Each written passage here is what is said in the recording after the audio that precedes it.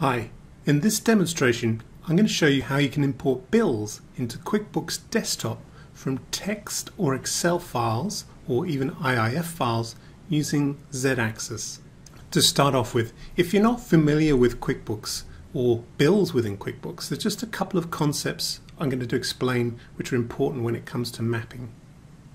So here we have a bill in QuickBooks. Now this particular bill is set to split its charges as expenses. So that's important. There's associated as an expense count, an expense amount, and a memo with that as well. So another type of bill that you might get is for a bill that you might be purchasing items on. So these items that are being used to be resold or used within the manufacturer within your business. So here you can see some items, and here you'll see an item code, a description, a quantity, a rate, and an amount. So these are important to determine the different splits that can happen on a bill and how to handle those, and we'll come to that when we do the mapping. So to begin the process of importing these transactions or these bills into QuickBooks, first off we're going to open Zed Axis on our desktop and we're going to connect to our QuickBooks Desktop company file. So we click connect. And now we've got a connection, we can click on the Import tab and browse to the file that contains the bills that we're going to upload. Zed Axis will open that text file in this case, which contains two bills. One which is a bill that's split to accounts, and another bill which is purchasing items on it. So next we're going to create a mapping.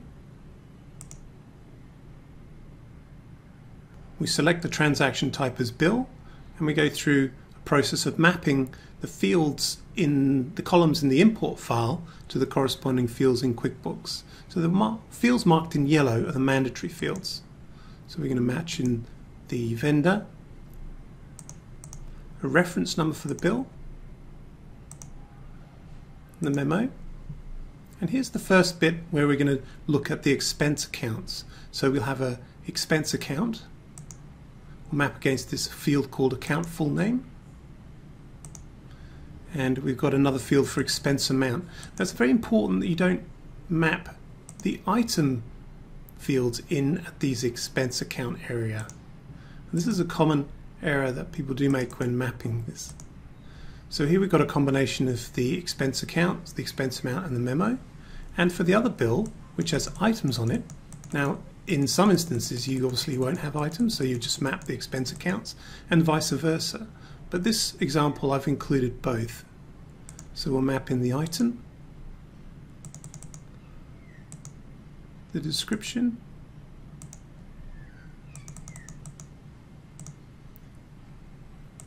the quantity,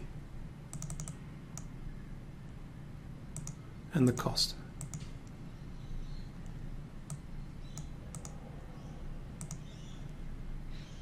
So now that we've mapped both these fields, we'll give the mapping a name.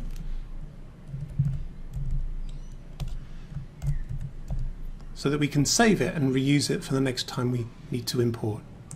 So now you'll see in the data just the fields that we've mapped and the corresponding field name in QuickBooks. So we've got a name for the vendor, we've got a reference number, a memo, here's where the expense account splits goes, and here where the item splits go.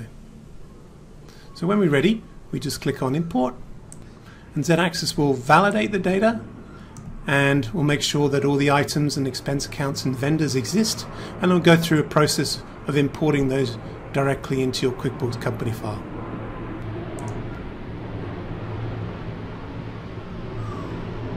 And there, those two bills have been imported from the text file directly into QuickBooks.